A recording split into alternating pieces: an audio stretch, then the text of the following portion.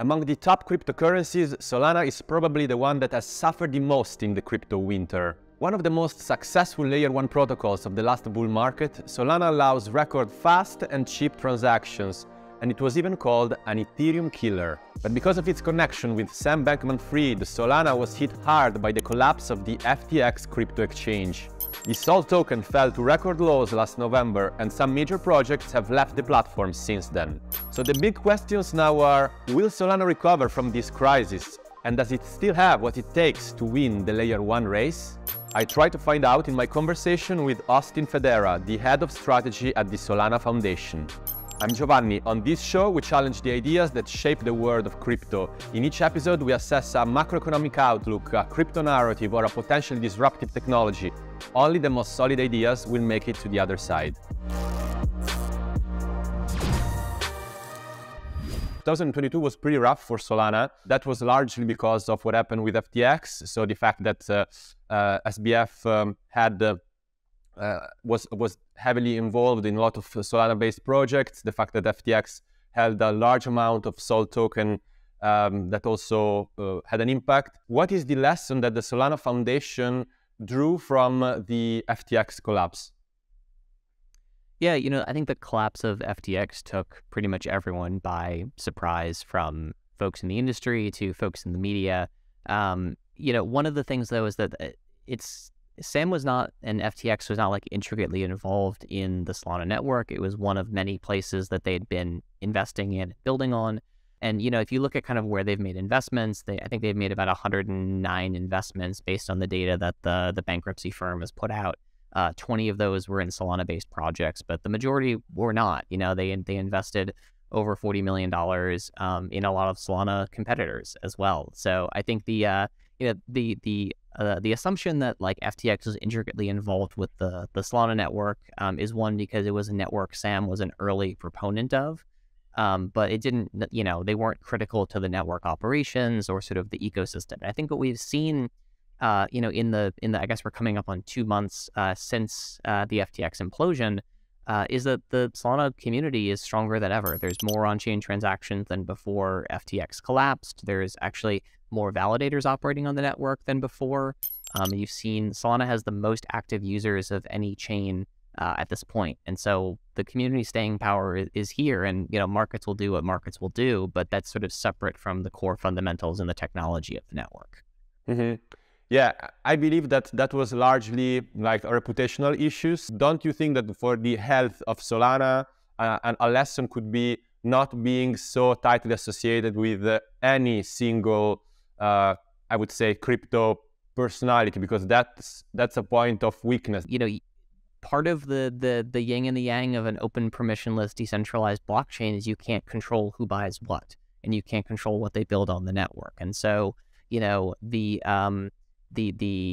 think you're right that from a reputational perspective, the external perception was that there was a very close relationship between, the Solana network and FTX, which wasn't the case. You mentioned the fact that there are very good statistics. So according to a recent report by Electric Capital, Solana is seeing a record level of new developers contributing to the blockchain every month. So why are developers moving so much into Solana despite the headwinds in terms of price that we witnessed in the last couple of months? I think one of the things about Solana is it's not EVM compatible. It's a new runtime environment. It's a new programming language that you have to use. And so that means the folks building on Solana have a reason to build on Solana. They're looking at the characteristics of the network. It's high transaction capacity. It's fast settlement. It's fast throughput. And they're saying that these are a series of characteristics that mean I can build a different type of product on Solana than I can build elsewhere. And sometimes that's economic difference, right? Whenever things decrease by orders of magnitude, you can build new types of products and services that aren't transaction constrained. We saw two top NFT projects that were active on Solana, which were DGods and Utes, that announced they are going to migrate from Solana into, respectively, Ethereum and Polygon. They announced it last month, and they are supposed to make this transition in 2023. So that was taken as a big blow because those were like two of the top NFT projects on Solana. So some interpreted it as a sort of exodus of NFT projects. How do you interpret this phenomenon, and how does Solana plan to invert this trend? Yeah, look, I think if you look at the decision of those founders to do that, that wasn't a community vote. That was sort of a unilateral decision by the organization that runs that project, which it's their purview to make. I think NFT projects are inherently more portable than code-based projects because at the end of the day, like NFTs are an amazing use of a blockchain, but they're not using a lot of the underlying technology that makes the network a differentiator from another network. I think NFT projects are the most portable types of projects in crypto. You know, I think we have not seen some sort of mass exodus of projects. You know, DeGods and Utes were two of the highest volume traded projects on the network, and you know, we wish them success in whatever they're doing next. Solana was experiencing a lot of outages, and that was basically one of the main problems of the Solana blockchain. Anatoly Yakovenko, the founder of Solana, also acknowledged that that was an issue. He called it Solana's curse. What has been done to fix this issue, and or how are you planning to fix this issue in the course of 2023? We've made some substantial investments over the course of the last 18 months in core network features that are addressing a lot of those performance and reliability issues that users felt last year, and especially in the first quarter of last year. One of those major ones is something called local fees and priority fees. So what priority fees do is they're state specific. So if there's a really high demand for an NFT mint, you may see the cost to transact go up from $0.00025 to maybe 10 cents for a transaction. But that fee will only spike for that one piece of state, for that NFT mint, or for that one trading pair. It won't have any impact on the cost to send a transaction via Solana Pay or to stake or unstake tokens. Those will continue to be charged that kind of base layer fee. On Ethereum, you can buy your way to the front of the line, right? You can submit a transaction with a really high gas fee, and you're basically paying for a fast lane pass to get up to the front. Before priority fees shipped on Solana, the only way to do that was to spam the network with a bunch of duplicate transactions and hope one of your transactions lands.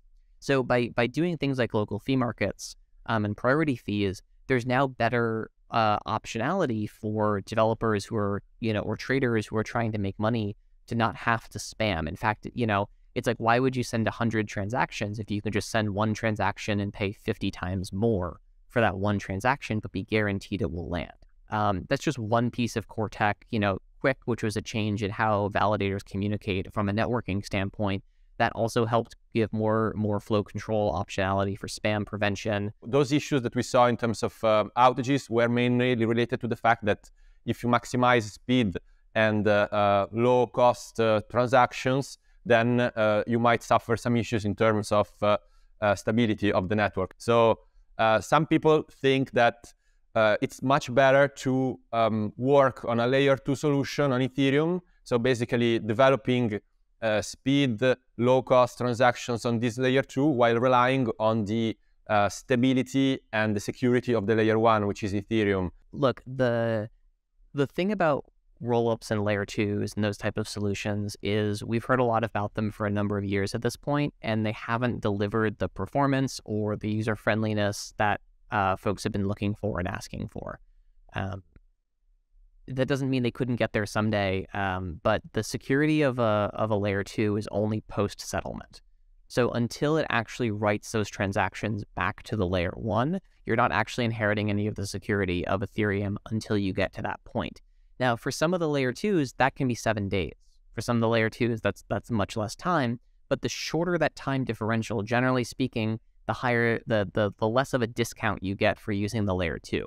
The major innovation apart from smart contracts is this idea of atomic composability, that I can establish program-to-program trust without any human involved, with no counterparty risk and no bridge risk. And that was one of the major things that made DeFi possible on Ethereum, that made Ethereum successful in the early days. Layer 2 scaling solutions break composability. Rollups break composability. If I want to transact between one layer 2 to another layer 2, that is a bridge operation, either back through the main chain or going L2 to L2. And the minute you're using a bridge, you're using a trusted system. Bridges are not trustless. Trustless bridges don't exist today. And a lot of the zero-knowledge bridge solutions out there are still trust solutions just with a zero-knowledge proof wrapper around them. And so a lot of the questions here are basically, are layer 2s living up to the promise that they have? I think the answer today is no, but that doesn't mean they won't in the future. What we've seen is that developers don't want to deal with all of that. They would much rather just build something on one global state that's fast, efficient, scalable. We're excited to see how Solana is going to rise again in 2023. If you had to point out the milestones that the Solana Foundation want to achieve in 2023, what would those be? I think when we look forward to 2023, one of the really big milestones I'm looking forward to is the second validator client, Firedancer, getting deployed on mainnet. I think there's a bunch of other sort of infrastructure layer and foundational level technologies that are going to make the Solana network easier to develop on, easier to interface with. One of these is like, there's the program called Provable Actions and NFT compression, which is going to make it possible to mint 100 million NFTs on Solana for about $1,000. That's disruptively cheap. That is I think a 100x order of magnitude cost reduction. That opens up that infrastructure for all sorts of things. I really appreciate you being on our show. I hope to see you very soon. And best of luck for 2023. Excellent. Thanks very much. Appreciate it.